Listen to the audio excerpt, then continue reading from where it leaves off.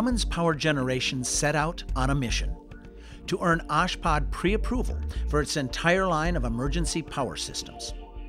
Previously, the company had won pre-approval for its low-range generator sets, as well as its transfer switches and digital master controls. What remained was getting the high-range generator sets pre-approved. So a team from Cummins Power Generation and Panache Engineering brought a 2,000 kilowatt genset to the Peer Lab at the University of California at Berkeley.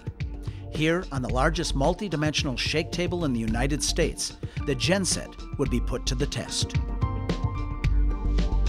The letters OSHPD stands for OSHPD, which is the acronyms for the Office of Statewide Health Planning and Development. And OSHPD is the building authority in California responsible for healthcare facilities. We have a high probability of having a severe earthquake. OSHPD intent is to make sure that the emergency power supply for hospitals is up and running after a severe seismic event.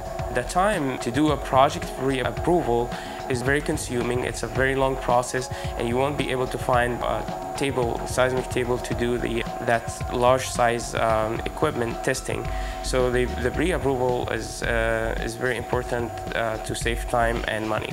Cummins was the first power generation manufacturer to pursue seismic certification by testing. They were the first power generation manufacturer to obtain seismic certification for their transfer switches, digital master control, and generators. The shaker table is part of our experimental facilities, and it was really the beginning of our experimental facility. It's been around since 1970, so it has quite a good history to it. The purpose of the shake table is to be able to perform experimentation on structures. Analysis is not sufficient by itself. It has to be really coupled with experimental work, and that was the reason for creating the shake table in the first place. The sensors we have on the shake table are used to measure acceleration and displacements. These are the two measurements that are critical to assess what's going on with a structure. With the accelerations, we know what sort of forces are occurring. With the displacements, we know what kind of damage is occurring. This test is very unique. We are excited to be here in the University of Berkeley because this is a very large genset that we are testing. It's a 2,000 kilowatt generator. Will be the first large generator to be tested on a triaxial table of Berkeley, and we're using different configurations to make sure that that genset can pass any seismic event at any configurations. It's a 2000 DQKAB. It's a 2 megawatt standby rated genset, about 35,000 pounds, 20 feet long, 8 feet wide, and about 9 feet tall.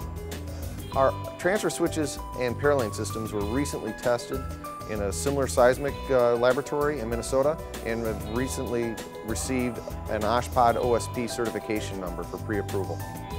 When you select a complete power system, including transfer switches, paralleling gear, and genset from one supplier, you've selected a system that was designed and engineered to operate together as one complete system. That one supplier can maintain and repair that complete system, whether it's the transfer switch, the paralleling gear, or the genset, and has all the systems in place and in inventory to make that repair quickly. The mission was successful. Cummins Power Generation earned OSHPD pre-approval for its high-range generator sets. It is thus the first, and to date the only, manufacturer to have a full line of generator sets from 10 kilowatts to 2,500 kilowatts, as well as transfer switches and digital master controls, all pre-approved under the strict OSHPD standards. Hospitals and other critical care facilities can now save time and money by specifying a complete pre-approved emergency power system from Cummins Power Generation.